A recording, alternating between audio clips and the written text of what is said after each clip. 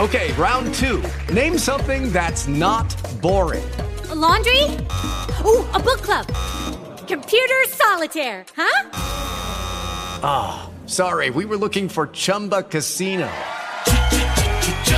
That's right, ChumbaCasino.com has over 100 casino-style games. Join today and play for free for your chance to redeem some serious prizes.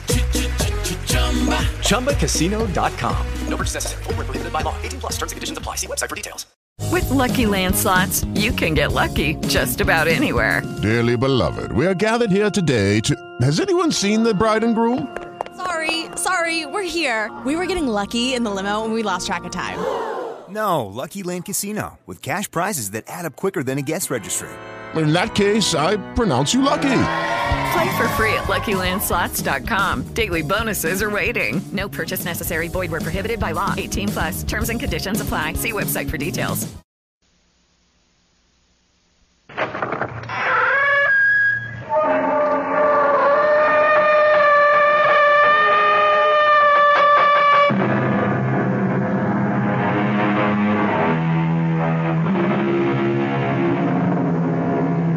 Come in. Welcome. I'm E.G. Marshall. Welcome to the world of terrifying imagination, to the fear you can hear. There is a green land called the Emerald Isle, where stardust dapples shining lakes that sparkle against blue mountains which fall away to winding bays. But there are darker sides to Ireland, currents that run deep. A wasting, bitter civil war in the north, and everywhere, lurking behind the shamrock and beneath the laughter, a dark world of legend, of banshees and warlocks, of voices on the wind against which the traveler should stop his ears, or the sound of the death bell. Our mystery drama, The Death Bell, was written especially for the Mystery Theater by Ian Martin, and stars Michael Tolan. It is sponsored in part by Anheuser-Busch Incorporated, brewers of Budweiser, and by the Kellogg Company, makers of Kellogg's Special K cereal. I'll be back shortly with Act 1. Hello, this is Goldilocks. It seems like only yesterday that I was a little girl tasting porridge. You know, this one's too hot. This one's too cold. And now I conduct taste tests on diet drinks. And there's one I must tell you about. Sugar-free diet 7-Up.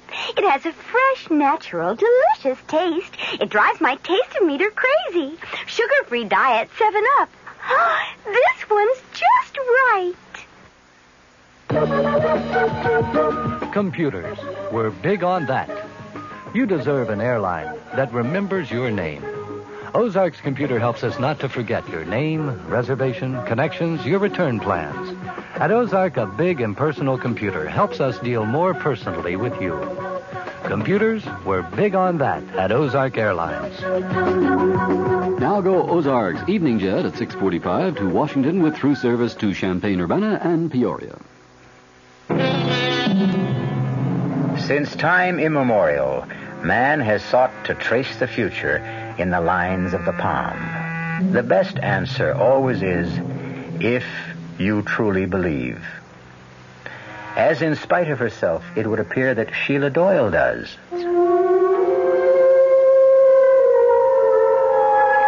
The moment I clapped eyes on Benny's cousin from the States, Brian Mackin, there was a bogle tugging at my skirts.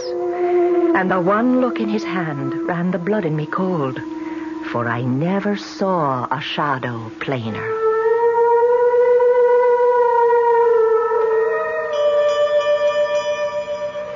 Brian? Oh, yes, Denny. Well, what are you doing over by the window? I'm trying to see where that bell came from. What bell? It's been ringing ever since you went up with Sheila, don't you? Well, that's funny. What? It stopped. You didn't hear it? Nope. Well, maybe you're just used to it. Don't you have some kind of a bell around here? Well, the church? No, not a church bell. Something much smaller, like, on an animal, maybe. Well, there aren't any animals around. Oh, Well, maybe I'm just hearing things after that scare Sheila threw into me. Oh, look, Brian, I'm sorry about that. Sheila's as level-headed as they come about everything except some of the old country superstitions. She wasn't kidding, you know. She really believes in a lot of this. Well, forget it, Denny. I'm not worried about me. I was only concerned about Sheila. She looked all shook up. Oh, she was embarrassed. I think she felt she'd made a fool of herself. I don't think she'll be able to face you again tonight, but by morning she'll cook you a breakfast that'll stick to your ribs. Huh. You are going to stay, huh? Oh, I can take the car and run down to the local inn. No, sir, not on your life. My cousin comes all the way from the States. I don't let you get away till we do some catching up. Catching up? Yes. I want to hear all about your wife. My wife? Yes. Sheila and I are so sorry she didn't come along with you. She wasn't feeling herself at the last moment. Yes, I know, so you said. You see, this isn't so much a trip. It's more a sort of pilgrimage. A what? I want to find Carrie Kleiner. I want to see it for myself. If it exists. What do you mean? Well, Brian, I always understood it was just a family legend. You mean to say you've been here in Ireland now for 3 years and you haven't tried to look it up? Man, it's near 250 miles from here and I haven't a car. Anyways, it wasn't my side of the family. Well, it was mine. Or should have been. At the very least from my mother's side. You know that. Well, I honestly don't. All I know is that my mother used to ramble on when she got older about how there was royalty in the blood somewhere far back and the ancestors lived in a castle in the north. Carrig Kleiner. It was a castle. Huh? The Carrigs were said to be in the direct line of descent from Brian Boru himself. And it was a family custom to name the residence for the family name and for the wife who reigned over it. My great-great-grandmother, Kleiner, was married to the last of the line, Lord Carrig. Your great-great-grandfather? That's one of the things I'd like to find out. See, I think he was. You think? Lord Carrig didn't. He killed Kleiner and threw the man he said was her lover from the balcony over the sea to be smashed to death on the rocks below. And he sent my great-grandfather to be brought up by his wife's family, the Mackens. Your great-grandfather? You mean Carrig's son? He refused to recognize him. Claimed he was illegitimate. I see. Well, now, look. Looking for an old lost castle is as good a way as any of spending a vacation. You'll get a chance to see a good bit of Ireland on the way. Now, come on. Let's go get your bag out of the car, and I'll show you to your room.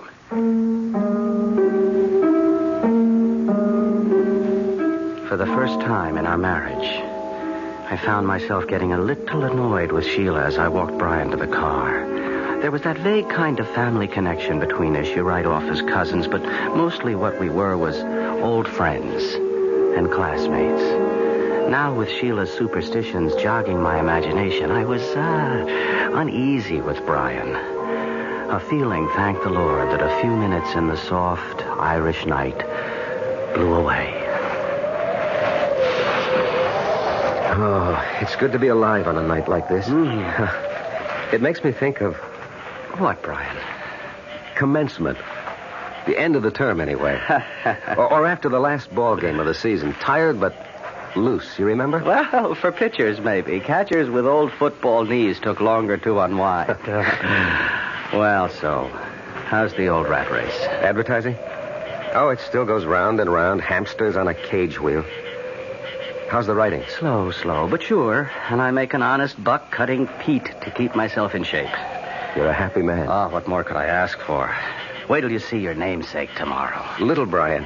How soon will he be 2? About the time his little sister comes to join him, 6 months or so. Oh, hey, you're having another? Yes. Oh, well, that's solid, man. It's solid. Well, you know I always liked kids.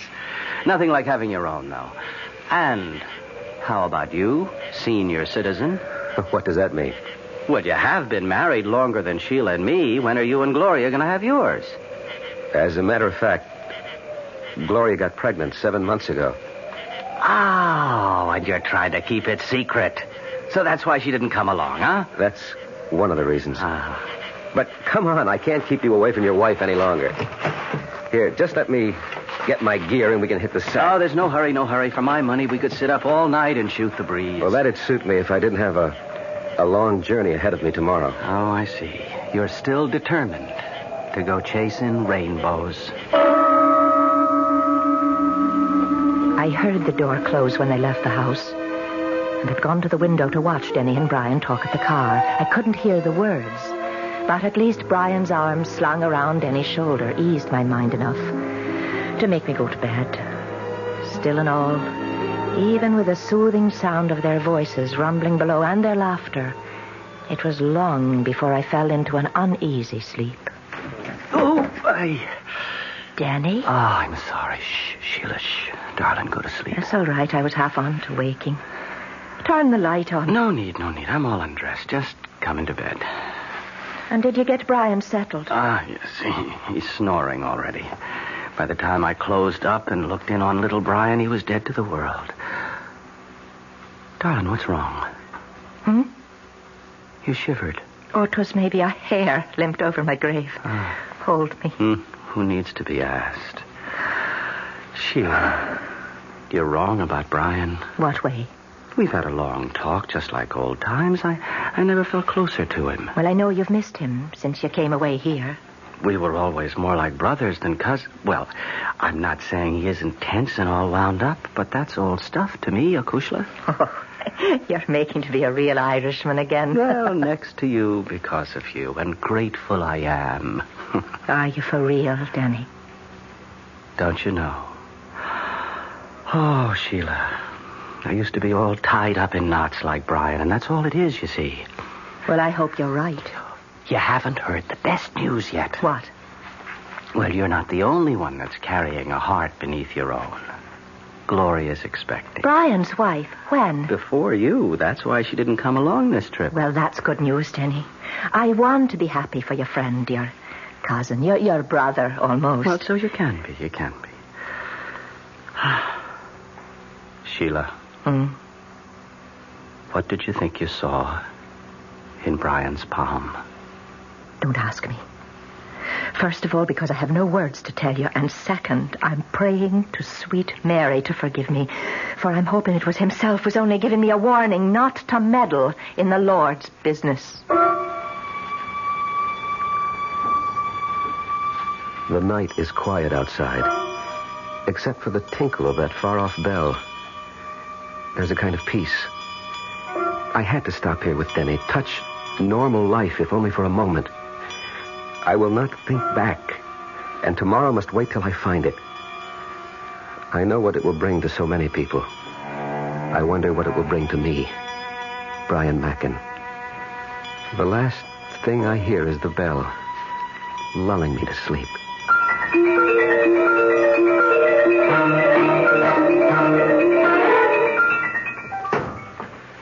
Well, that does it. All set for the road. Oh, I wish you didn't have to go so soon. So do I. Will you stop by, then, to see us on your way back? I don't know if I'll be coming this way, Sheila. Oh, try to make it. And Brian. Yes? The farther north you get, particularly beyond Sligo, hug the coastline all the way. Please, don't go near the border. Ulster, you mean? There's still a lot of trouble. I wish you'd forget the whole thing. Except I won't. Well, man, it's like looking for a needle in a haystack. And if there ever was a Carrick-Clana, it's probably nothing but ruins by now. If there ever was one, I'll find it. And I think I will. And if you should, what would it prove? I don't know. Goodbye, Brian. Come again. I'll try. Bye, Denny, old pal. I'll only say au revoir. And it's glad I am to have met you, and forgive me for last night. The gypsy's warning? I don't know what came over me. Think nothing of it. Well, so long, chum, and drive carefully. I hope you had a good night's sleep. With the good company and the good air, what else? Even the little bell I finally got used to. And off I went like a log. So here goes. Hail and farewell.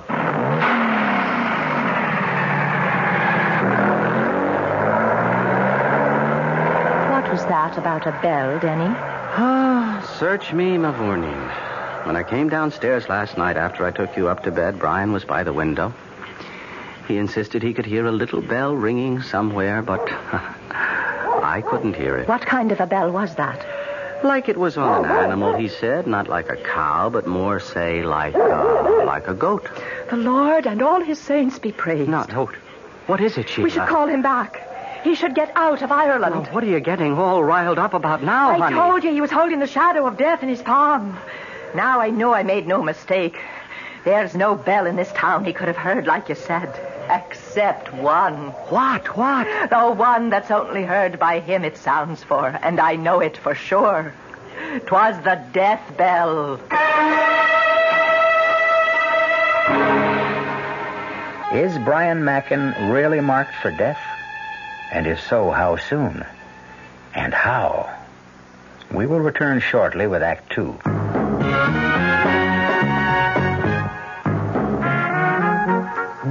Some beer drinkers have funny ideas about beer. They think beer improves with age, like wine. Well, find a brewmaster, though. You'll find a beer drinker who knows better. The Budweiser brewmaster says it all depends on how beer is aged. Just letting beer sit in lagering tanks makes it older, not necessarily better.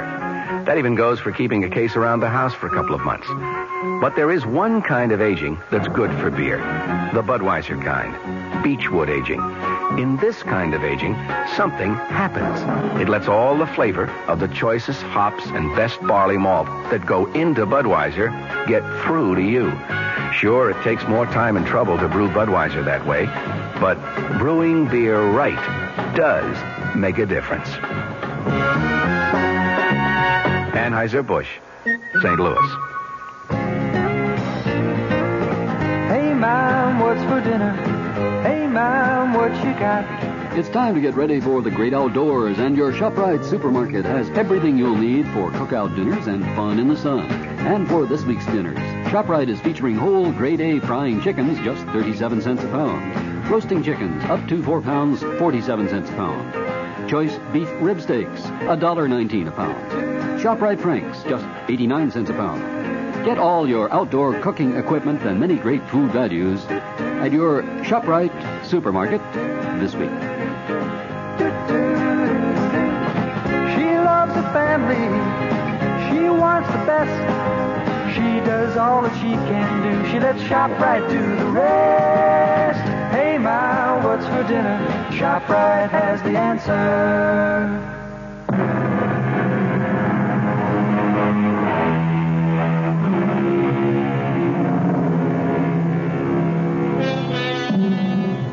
250 miles is a short day's drive as we reckon it in the good old US of A. But through the length of Ireland, stopping more and more in the last 50 miles to ask the still unanswered question, do you know of a castle in these parts called Carrickclena? It's a long, long trip that at last has brought Brian Mackin to a little bridge across a valley stream. Stopping there to eat the lunch Sheila put up for him before he left, he has scarcely finished it as twilight falls. Then, as he dozes for a moment, back against a tree... What? Pull him up! Pull him up! I can't control him! Hold on, don't get thrown! Oh, boy! Oh, easy! Hold up there! Hold up! All right. Easy, boy. Easy. All right. Are you all right, ma'am? Yes, and I'm much beholden to you, sir. Oh, it's my pleasure. What happened? Well, something frightened my horse. I lost control. May I have the reins, sir? All right, now, stay, boy, stay. Here you are. Oh, thank you, Mr. Brian Mackin. How do you do? I am the Lady Clena Carrig. What? I said I'm Lady Carrig. Of Carrickclena? Well, naturally. Then it does exist. I should hope so. I was just on my way home. Where is it? Just across the bridge and over the hill. Oh, now that I've regained my composure. On my soul, you do look familiar. I didn't catch your name. Brian Mackin. Oh, no. No. You must be mad to try to intercept me here. Run, Brian. Run for your life. Reach him. Yes. Wait a minute, my lady. If you value your life, stay away from me. I am frozen at her sudden flight. Then suddenly I find myself running after her, laboring for breath over the last burst to the crest of the hill. Oh, damn, the light going. But where? She couldn't have just disappeared into thin air. But she had. In the lowering darkness, I can see the long sweep of the countryside down to the rocks and sea cliffs.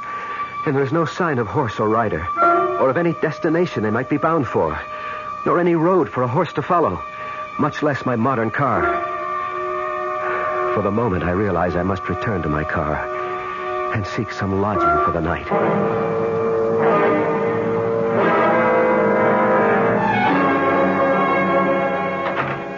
Danny, is that you? Well, who else were you expecting, Sheila? Oh, darling, I'm that glad to see you. It's late, you are. Oh, we cut a few extra squares tonight as long as the light was with us. Here, what is it, little bird? You're all aflutter. It's Brian's on my mind. Oh, you'll laugh at me again, I suppose. But as I was laying our little one down with the sun just gone over the hill, I thought I heard him calling, Clena, Clena. Oh, now, Sheila, what's got into you? I wish I knew. I only know somehow we should never have let Brian go off for the north. Something terrible is going to happen to him. And if there is, what could we do to stop it? Well, we should try. Would you have me follow him on Shank's mare? How fast do you think I could walk it? Well, you could borrow the McFadden's car or Seamus' motorcycle. And if I did, where would I head for? Oh, don't fault me, darling, or make me the fool. It's just a feeling comes over me and I can't help it.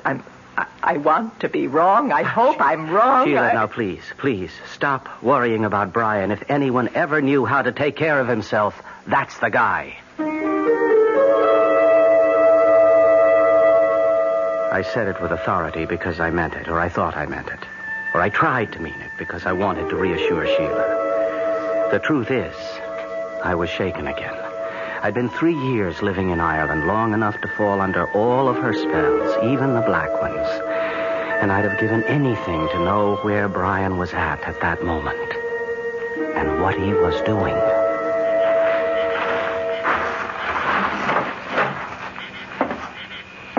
Excuse me, gentlemen. Sorry.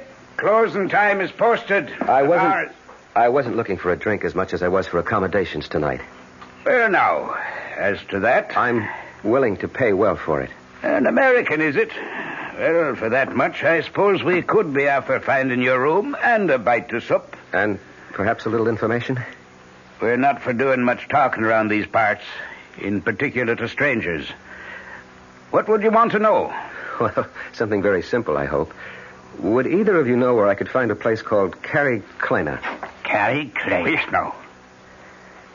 What would be after bringing it to these parts looking for the likes of Carrick-Clena? Well, till late this afternoon, only a dim hope of finding it after all these years.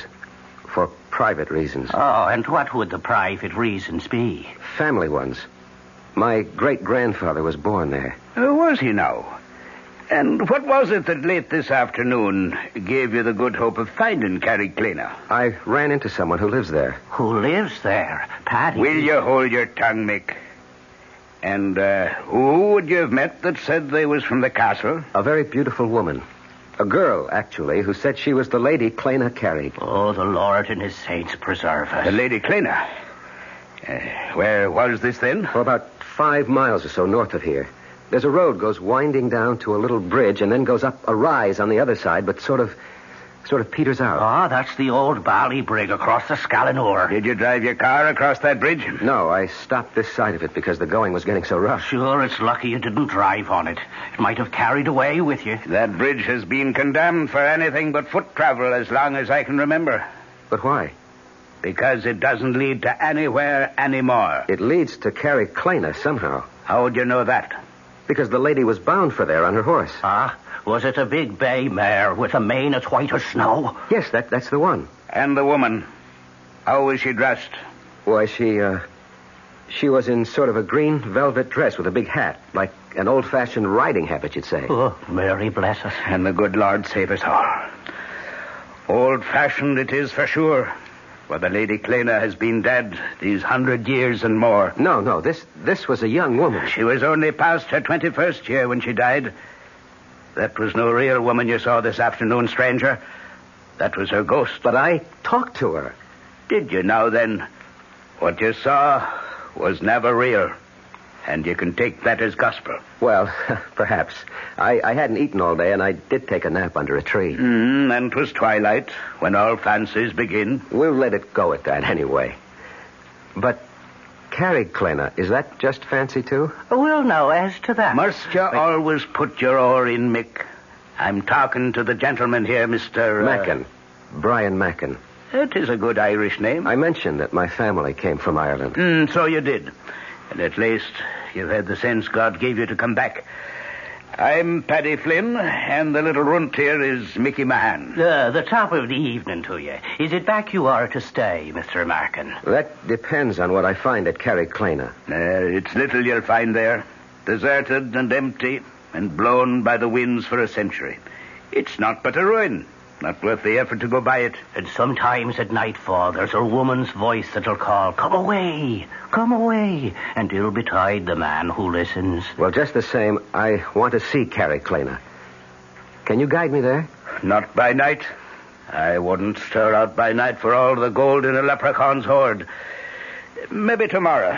We'll see. It's time we were all to bed. Come, I'll show you your room, Mr. Mackin.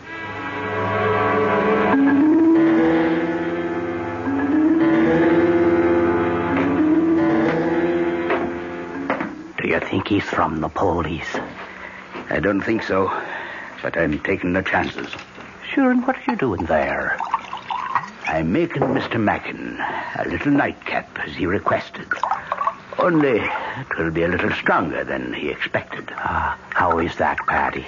Sure, I'm giving him a little extra dividend. Your namesake, as you might say. Who will that be at all? Mickey Finn. I never heard tell of him. Well, now, that's because he emigrated to Chicago, USA, long before your time and mine. But he gave his name to what's in this little bottle here. Well, it looks like no more than bog water. It'll make you sleep a deal sounder. Now then, you'll take this drink up to him, whilst I go arrange for the truck. It is a good thing we have a full moon to work with this night. To work? Isn't it obvious the guns are no longer safe at Carricklana? We'll have to have them up and away over the border by morning, before our American gets to nosing about. Wish 'twere not going by the castle by the dead of night. How else? But she'll be walking again by the full moon. You heard Mr. Mackin saw her abroad in skirts before dark. What kind of soldier are you, Mick, that starts at shadows? Now, let's have no more nonsense out of you. And away up with a drink to Mr. Mackin.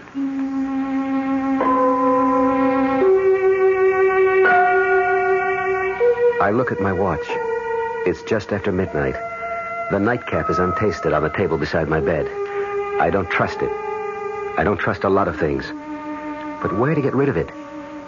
A vagrant memory drifts across my mind of jokes among old country people. A quick look under the bed, and there is the receptacle. It's a matter of a moment to empty the glass in it. And none too soon. I can hear stealthy footsteps approaching. Don't use the curse, Mick. Unless there's trouble. If there is, I'll put him to sleep myself. Mr. Mackin? Mr. Mackin? I think he's away. Follow me. He's dead to the world. We'll check that out. Okay, round 2. Name something that's not boring. A laundry? Ooh, a book club. Computer solitaire, huh? Sorry, we were looking for Chumba Casino. That's right. ChumbaCasino.com has over 100 casino-style games. Join today and play for free for your chance to redeem some serious prizes. ChumbaCasino.com. No purchase necessary. Void where prohibited by law. 18+ terms and conditions apply. See website for details. He's drunk it. Will it keep him quiet long enough? 8 to 10 hours. And even when he wakes, he'll not want to leave his bed. Now come away, man. We've much to do.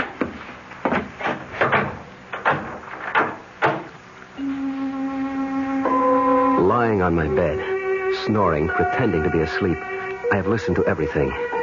But the fall of that heavy lock tells me once and for all, I am a prisoner. But as I wait for them to leave the house, I know that nothing will keep me from Carricklana. I have an appointment there that's been waiting 100 years. And even now, in the still of the night, I can hear the far-off tinkle of that bell and a voice crying. Come away, Brian! Come away back to Carricklana!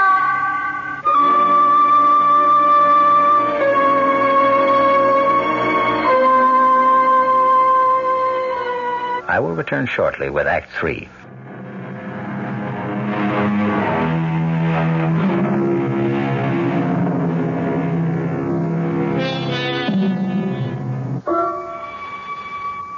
I stand by the window, carefully on the side where the moonlight cannot cast my shadow, and watch the courtyard of the inn below. A small truck like a weapons carrier is there, and Patty and Mick climb into it. In a moment, it has gone to a destination I can only guess.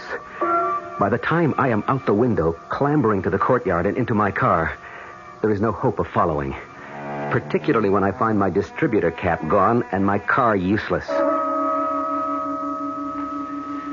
It's a long, agonizing walk for 5 miles, even on a moonlit night. And by the time I have crossed the bridge and climbed to the ridge above, I am at the ragged edge of exhaustion. But there is a reward. Far below, against the restless sea, there are pinpoints of light that move. I am near the end of my pilgrimage, and the bell is sounding again.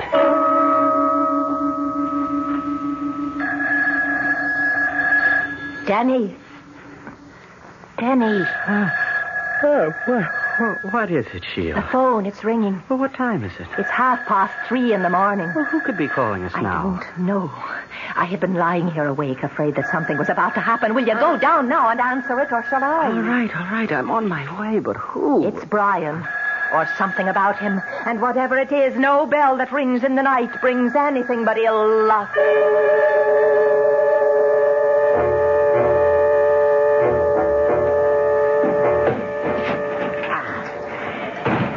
Is that the last of them? Not by a long shot. And damn the moon.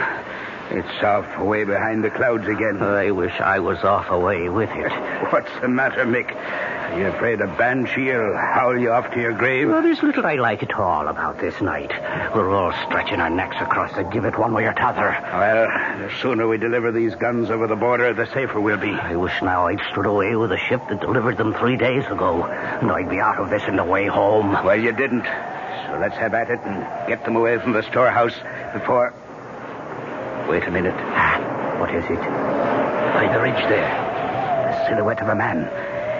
Let's get the truck away and hidden around to the seaward side. Hey, you take it. Give me that cuss of yours, and I'll handle whatever comes this way.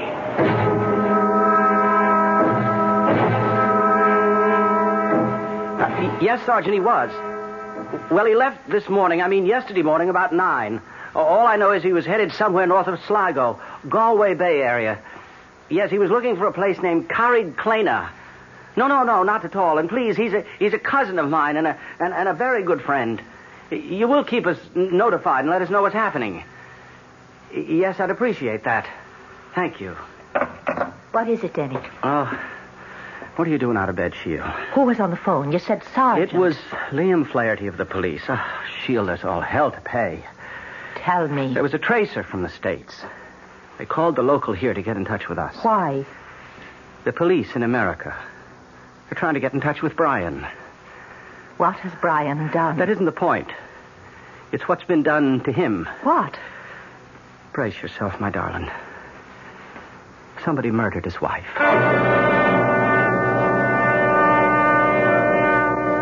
A moment ago, on my way down the hill, I could see Carrie Clana full in the moon.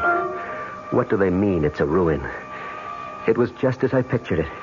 Turrets, mullioned windows with diamond-shaped glass panes, great oak doors, and ivied granite. Now, with the moon hidden, its silhouette looms over me, reaching out to me as I come home at... Oh, you didn't have to hit him so hard. I wasn't taking any chances with Mr. Mackin this time. Is that who it is? Say for yourself. How'd you get over the drink and away and here? No time to worry about that now. You think he is police or maybe the British? Whatever he is, we'll decide that later. Let's get the guns off and away first. I'm standing in front of the great door of Carrie Clana, and I know that everything's going to come clear at long last. I reach out and pull the bell. Even the bell is familiar, although I cannot quite place where I've heard it before. And now, the door is opening. Good evening, Brian. We've been waiting for you. Good evening, Your Lordship. I'm sorry I'm late. No matter. We've but just finished dinner, and her ladyship is with the child. Will you join me in a glass of mulled wine? At your pleasure. I've not seen you for some time, and... the devil. I've forgotten. I must catch my sea captain before he leaves to send some packets. Will you forgive me? I should not be over 2 hours or so. May I hope you will attend milady in my absence? I should be happy to, except... Would you not rather I transmit the packages for you on my way home? No. I must have certain words with the shipmaster that I alone can bring. Besides, I would not deprive Kleina of some outside companionship. We're so isolated here, it would be cruel to deny her a new face to brighten her solitude. The hour is late. Perhaps it would be better... No, I won't hear of it. You shall be our guest for the night, and I shall be back post-haste. I'll try to make it in as close to 2 hours as possible. Meanwhile, make yourself completely at home. I am in a dream, I suppose. For by my host's clothes, the speech, a calendar I find on the wall, I am back in the past over 100 years. But more important, I am within the walls of Carrie Kleina, and the riddle of my whole life, I feel, is near to being solved. When Lord Carrick leaves, I am too impatient to wait for my answers. So I climb the great staircase to Kleina's bedroom and knock on the door. Who is it? Brian. A moment. What are you doing here? I grew tired of waiting for you to come down. My husband, he's... Lord Carrick has ridden to town. It will be 2 hours before he returns. May I come in? I shouldn't let you. It's too late. I thought you'd left for good 2 years ago. When I lost you to him, I meant to. But for a while, I stayed hiding in the fen. Oh, I know you were seen. Do you know what you've done to me? And why do you come back now? I wanted to see the boy. By what right? Is he mine, Kleina? I have to know. Is he mine? No. You called him by my name. It was a foolish choice. Why? Because I loved you. And now? Oh, Brian. The years have come and gone. Lord Carrick is my husband and the father of my child. And I have a whole new life I've learned to accept. I still want to know if the child is mine. Let me go. When you answer me. How could he be yours? He was born 10 months after I married Lord Carrick. Then why does everyone whisper he's mine? Because you didn't leave as you promised. Why didn't you take yourself right out of my life? But there was nothing between us after your marriage. We know that, but no one else believes it. They still think the child is mine. Even Lord Carrick. I can't imagine why he could have welcomed you here tonight. I can't tell you how he... Wait a minute. What is it? Hush. Dear God, he's here. He'll kill me. Over my dead body. And here it is. The moment I've reached back through a century for. The one I want to change. It's today I want to bring back. And Gloria and my own child that I killed in one moment of anger and hate as Lord Carrick plans to do with me and Kleina now. I have only one chance of bringing Gloria back. To change history. Or at least to set it right. He's coming up the outside balcony stairs. Through the French windows. Run, Brian, he'll kill me if he finds you here. I'll kill him first for doubting you. In heaven's name, no. Lord Carrick, hold. So once again you try to steal my wife. Put up your dagger. I am unarmed. So much the better. You first, and then my wife. This time not so easily. I'm not the hunted, but the hunter. Look to yourself! He stands with his dagger half raised, frozen with inaction as I hurtle myself towards him, hands raised to shield and grapple and destroy him. But what I reach for is nothing but a shade. My outstretched hands grasp only air, and my hurtling body passing through his spectral waist crashes full tilt against the crumbling battlement, which gives way like powder. And of a sudden, just like the lover in the ancient legend, I am plummeting like today's skydiver towards the rocks below. And in this awful moment, I know that I was just as wrong about my wife, Gloria, as Lord Carrick was 100 years ago about Kleina. Small comfort now to know that I am legitimate as the rocks below rush up towards me like an express train, and I am no more.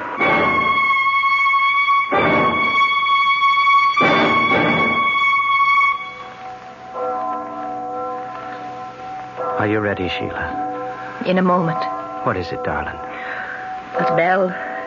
I don't know if I ever want to hear a bell in my life again. That's only the church bell. We didn't ever hear the other one. What happened to him, Denny? Oh, I'd have to be God to answer that. He snapped.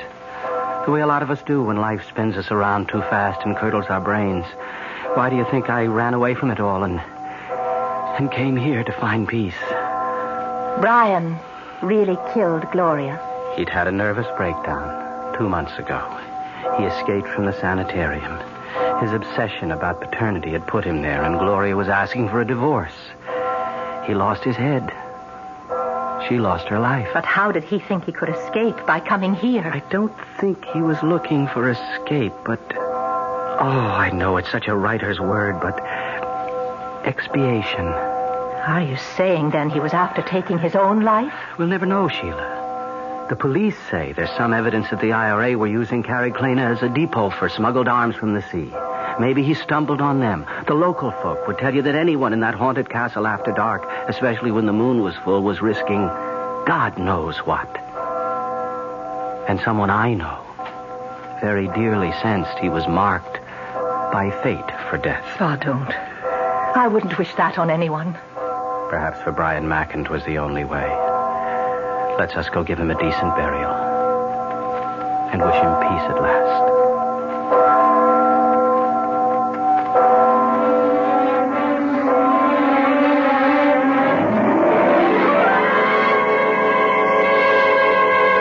A strange tale.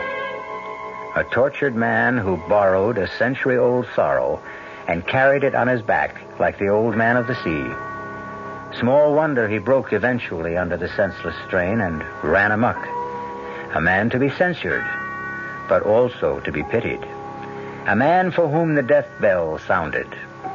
Let his epitaph be John Donne's, lest you stop to criticize too harshly. Ask not for whom the bell tolls. It tolls for thee. I'll be back shortly. Oh, sure. You can talk about good-tasting diet drinks, but I know. I'm Goldilocks, and here at my taste-testing laboratory, I taste-test them all. And nobody's been drinking my diet drinks until I tested sugar-free Diet 7-Up. And then, kabloomy! Every bear wanted some. Diet 7-Up is fresh, natural, delicious. Sugar-free Diet 7-Up. This one's just right. North Jersey is certainly getting a higher yield this spring, especially with Suburban Savings Special High Yield Savings Certificate that you can raise for fun and profit. All you have to do is plant a modest $2,500 minimum in Suburban Limited Issue 7.50% Savings Certificate. Then put your certificate in a nice, safe place. Suburban takes care of the rest by compounding interest continuously from day of deposit paid quarterly. You'll get a nice, healthy 7.90% effective annual yield on your 7.50 savings certificate when you let it grow from 4 to 10 years. Early withdrawal prior to maturity is, of course, subject to a substantial penalty. So for a nice, healthy 7.90% annual effective yield, grow Suburban's 7.50% savings certificate for fun and profit at any Suburban Savings office in Bayonne, Edgewater, Elmwood Park, Emerson, Hackettstown, Morris Plains, Nutley, Paramus, and Sparta. Our cast included Michael Tolan, Marion Seldes, William Redfield, and Guy Sorrell. The entire production was under the direction of Hyman Brown. Radio Mystery Theater was sponsored in part by new sugar-free Diet 7-Up. This is E.G. Marshall inviting you to return to our Mystery Theater for another adventure in the macabre. Until next time, pleasant dreams.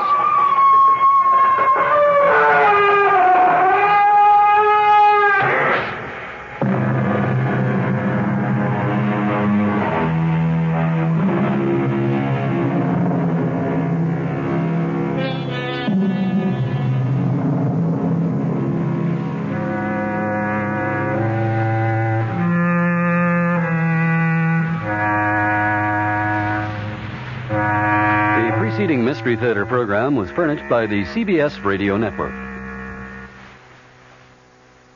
This is Mary Helen McPhillips. Growing old may not be fun, but the only choice is to die, so hopefully most of us will grow old. And how to do it well is what we'll be talking about at 10:15 tomorrow morning on the Martha Dean program. Morton Puner, a member of the Gerontological Society, will tell us what we know about growing old. I hope you'll join me tomorrow morning at 10:15. I'm Fulton Lewis in the Mutual Broadcasting System studios in Washington, D.C. Now, my commentary. President Nixon's Watergate lawyer said today that he's going to move to quash a Watergate prosecution subpoena for 64 more White House tapes. He would not say whether the president will abide by any adverse Supreme Court decision should that tape battle come to that. Facing a deadline of Thursday for responding to the subpoena from Special Prosecutor Leon Jaworski, the president's defense attorney, James St. Clair, held a broad-ranging news conference here in Washington today, a news conference in which he discussed the president's reasons for making public more than 1,200 pages of edited transcripts of the Watergate tapes. He also disclosed that the House Judiciary Committee is seeking more than 140 additional tapes for its impeachment inquiry. Discussing Jaworski's subpoena, St. Clair argued today that the massive public release of transcripts by the president yesterday strengthens his effort to have the subpoena quashed. He said he will move now on two grounds. First, in his words, especially now, clearly the prosecution must have enough evidence to proceed to try these cases. And knowing Mr. Jaworski, I am confident that he wouldn't have indicted these people if he didn't think he had enough evidence to convict them. Secondly, acknowledging that the White House has a duty to make available materials that would be helpful to the defendants, St. Clair today said everything we know of is in that book of transcripts. Everything is there. He also contended that there was a significant difference between the Jaworski subpoena and the one issued last year in the name of former Special Prosecutor Archibald Cox. He said the Cox subpoena, which led directly to the explosive firing of Cox, was on behalf of a federal grand jury, and the two court decisions that went against the president in that case were based on the proposition that the grand jury has sort of unique requirements. The Jaworski subpoena, on the other hand, St. Clair noted today, is aimed at providing materials for use in court trials rather than in grand jury deliberations. Asked whether the president would abide by an adverse Supreme Court decision should the Jaworski subpoena lead to a court fight and eventually reach the Supreme Court, St. Clair today said, quote, I wouldn't want to comment one way or the other because I have not discussed it with the president, and I would not want to presume on his decision. In any case, he said, I don't believe that we will come to that. St. Clair also was asked to outline the strategic or tactical advantages that the president hoped to reap by making public the massive array of edited transcripts. He cited the following as the basic consideration, and I quote, people were getting more and more imbued with the idea that the president had something to hide to the extent that it endangered the presidency. The facts ought to be known, and then let's argue about them. The president's Watergate attorney, James St. Clair, today volunteered that the staff of the Judiciary Committee is seeking tapes of 141, 142 maybe, those additional presidential conversations. He said he hoped the committee would take a second look at that request in light of Tuesday's disclosures and decide not to press it. Since most of these tapes are understood to deal with the controversies involving milk producers and the ITT, St. Clair was asked if he meant to suggest that the committees should forget those two issues. He said, based on what I know about it, the answer is yes. St. Clair made it apparent, however, that he is not opposed to providing additional materials relating to political contributions by the milk producers and the administration's controversial decision to raise milk price supports. He was asked if he felt that yesterday's disclosures might prejudice the cases of Watergate defendants that are still facing trial. St. Clair said, I do not think so. But as far as the conduct of the case is concerned, that is the first responsibility of the special prosecutor. Reminded that at one point in the bulky volume of transcripts, the president suggested to John Dean, who was then his private counsel, that witnesses in the Watergate proceedings might have conveniently faulty memories while under oath, St. Clair today said, as the president said, there are unfortunate remarks in there. Urging that the transcripts be looked at as a whole, he said the danger of this is to pick out a phrase here or a sentence there. The president's attorney also was asked if he thought it had been appropriate for the president to discuss at length payment of hush money to some Watergate defendants, as one transcript shows. St. Clair today responded, I'm sure if he had to do it all over again, he wouldn't have done that. The president is looking to the American people for vindication in the Watergate issue, while House impeachment investigators meet tonight to decide their next move in the quest for White House evidence. A majority of the House Judiciary Committee evidently was dissatisfied with the edited White House transcripts that the president delivered yesterday in lieu of tapes of those 42 presidential conversations that the committee had originally subpoenaed. The panel's Democratic majority planned to stop short of any formal demand for enforcement of the subpoena in favor of seeking bipartisan support for a simple statement declaring that the president had failed to comply with the subpoena. It was clear from the time that the president disclosed his transcript plan on Monday night that the support he sought was far beyond Capitol Hill, that his eventual goal was to try to persuade the American people that he did have no advance knowledge of the Watergate break-in, that he had no knowledge of the cover-up of the Watergate issue, and that he was providing investigators with a full story of his role. For all of the 1,308 pages of presidential transcripts, there are nonetheless many uncertainties about just what the president did or did not know and when he knew it, and what he intended to be done. It was, as the president's lawyers and the president himself had said, a document that is marked by ambiguities. One White House covering statement that was delivered with the transcripts declared, in all of the thousands of words spoken, even though they often are unclear and ambiguous, not once does it appear that the President of the United States was engaged in a criminal plot to obstruct justice. Those words also created a picture of a president feeling increasingly embattled and frustrated by a scandal, the disclosure of which he considered inevitable, but which he hoped to control, possibly even avoid. And they showed the president considering many alternatives, many different options, including at one point the payment of some hush money to the original Watergate conspirators. The transcripts covered conversations between September 15th of 1972 and April 27th of 1973. There were a few critical meetings, though. There was one on September 15th of 1972. That was the day that the indictments were returned in the Watergate break-in case. On that day, the president met with White House counsel John Dean, who was later to become the president's chief accuser before the Senate Watergate Committee. There was another meeting on March 17th, 1973. That's the day that the president learned that members of the White House Plumbers Unit, set up to trace leaks of classified information, had engineered the break-in at the office of Daniel Ellsberg, psychiatrist. There was a meeting just 4 days later, March 21st of 1973. That was the day the president said that John Dean first told him about the Watergate cover-up. Numerous alternatives, including meeting demands for hush money, were considered by the president, by John Dean, and by White House aides H.R. Haldeman and John Ehrlichman. Less than a month later, April 14th, 1973, there was a meeting. That was the day of a rambling discussion of Watergate by the president, Haldeman, and Ehrlichman, during which they talked about the need to fire John Dean and the equally important need to convince former Attorney General John Mitchell to appear before the prosecutor and a grand jury. There were also a series of meetings in mid to late April 1973, during which the president learned more and more of the extent of the cover-up and the various progresses that were being made in the Watergate investigation. Those sessions climaxed with decisions to finally accept the resignations of Attorney General Richard Kleindienst, Haldeman, and Ehrlichman, and, of course, also the decision to fire John Dean.